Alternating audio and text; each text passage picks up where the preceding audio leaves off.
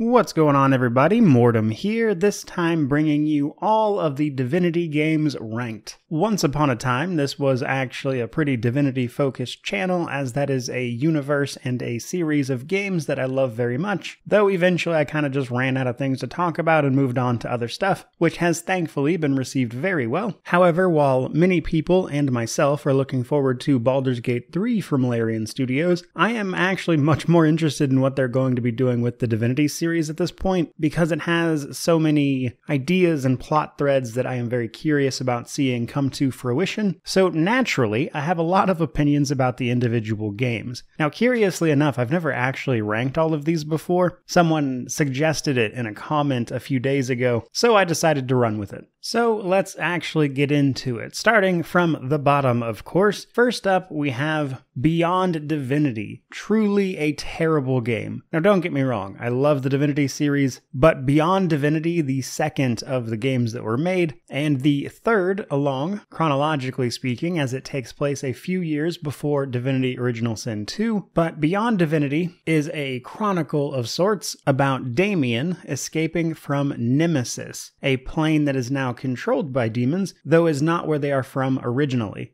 And while nothing that happens here is of particular relevance to Original Sin 2, which most people will be aware of, the one redeeming factor of Beyond Divinity for me personally is that the events that take place here are actually really important to the entire universe of Divinity, which is a shame that the rest of the game is so terrible. So why do I say that? Well, for starters, it's not just me saying that. Larian Studios themselves is on record for basically not liking this game very much. The production was so incredibly rushed that more elaborate quests were cut down to going and picking up things in the next room and bringing them back. Beyond Divinity is ultimately a fairly linear experience where you explore set maps, and it is so condensed, in fact, that the game tries to force you into these optional battlefields, I believe they were called, where you would just kill enemies to level up, because there wasn't enough content in the main game to keep you busy, basically. And then there is the training system, which is this sort of frustratingly incoherent system of trainers and skill points for various things, but it's spread way too thin. It's hard to figure out what you even need to pick up, which makes playing through Beyond Divinity a bad time, frankly. But again, narratively, it's actually pretty cool. But because of all that, it gets the bottom of the list. Next up, though, we have Divinity Dragon Commander, which is a very weird game. Kudos to the people who knew it existed. Now, chronologically, Dragon Commander is actually the first game, as this takes place about 10,000 years before Divinity Original Sin 2, which is made a little awkward by all of the technology that is widely available. We're talking airships, steam engines, just all sorts of stuff like that is much more technologically beyond what we see throughout most of the Divinity series. This is justified by the game saying that, oh, all of it was destroyed after all the wars that took place, which is thin at best and then comes up somehow in Divinity 2, though we'll get to that in just a moment. The reason Dragon Commander is so low is that it's a game that doesn't really know what it wants to be. Most of Dragon Commander is a real-time strategy game that sees you occasionally taking on the role of a dragon, or more specifically, a dragon knight, which in this universe is someone who can turn into a dragon, which is very distinct from true dragons, which are a separate species. But while the real-time strategy aspect of it was competent enough, the other parts of the game are sort of management sim meets dating sim, and as weird as that sounds, the game does kind of work. However, it still kind of feels stitched together a little bit from various genres, and it's clear they had tried something different here, and much of this foundation is what they were kind of planning on using for the seemingly permanently on hiatus game Fallen Heroes that was never officially canceled. However, instead of real-time strategy, Fallen Heroes was going to be more of a TRPG. Another cool thing about Dragon Commander, though, is this was one of their more recent games. This was the one right before they started working on the Original Sin series, and believe it or not, it's solid. It's not terrible, but it's a wild departure from the rest of the series, which is why it's so low. Now, third on the list, we have Divinity 2. Not to be confused with Divinity Original Sin 2, though I admit that is very confusing. See, Divinity 2 takes place actually about 60 years after Divinity Original Sin 2, and this game focuses much more on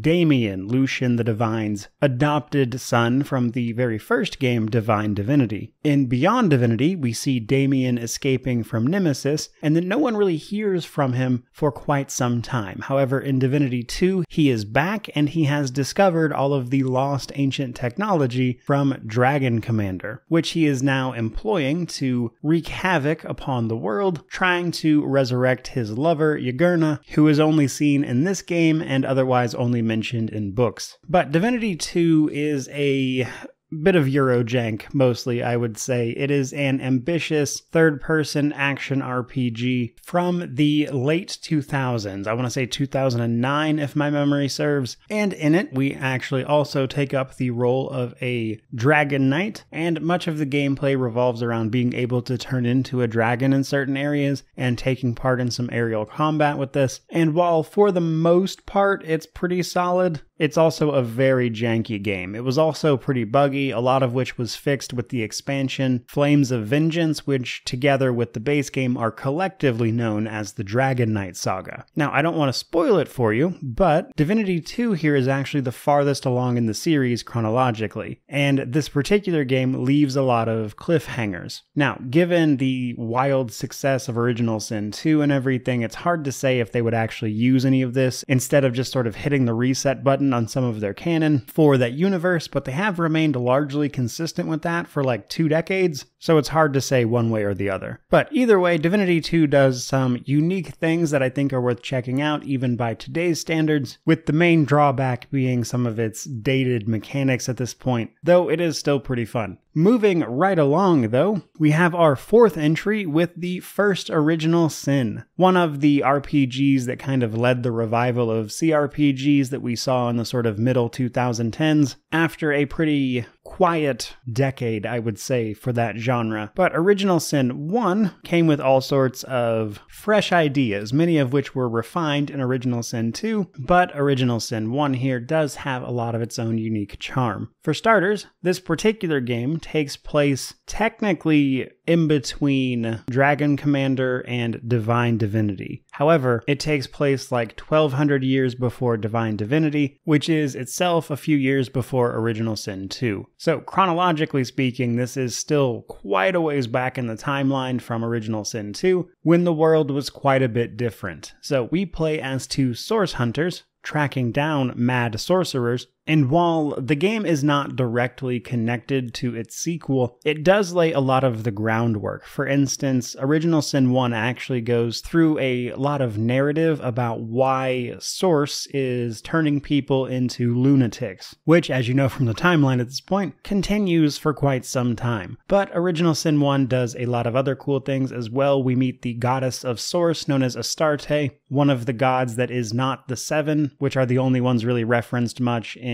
Original Sin 2, though even Astarte does get a brief mention in one conversation in the sequel. And if you're interested in more gods of the Divinity universe, I've actually made a video about some of that as well, as the 7 are far from the only ones. They're just the most important. But Original Sin 1 here had a lot of pretty, at the time, groundbreaking mechanics that again went on to be refined in Original Sin 2, but things like the way you could move various objects, sneak around enemies, and a lot of other various systems that all mesh together to allow the player to make a lot of emergent gameplay that led to many creative solutions to problems. And for a CRPG at the time, that was pretty wildly impressive, though a lot of the focus for this title went into the elemental interactions, which were a big selling point of that game. And for all those reasons, Divinity Original Sin 1 is still decently high on this this list, though it is very much so overshadowed by its sequel these days. However, that brings us to our next to last entry, which is actually the very first game they made for this series, Divine Divinity, the game that kicked it all off. Now, I've talked about Divine Divinity on the channel quite a few times, and for a game released at that time, it does some very impressive things. So for starters, many of the mechanics that later made it into Original Sin 1 and 2 are actually here already. We see the teleporter pyramids, for instance, which can be used to break the game in a few places, just like they are in the other games. And the narrative of Divine Divinity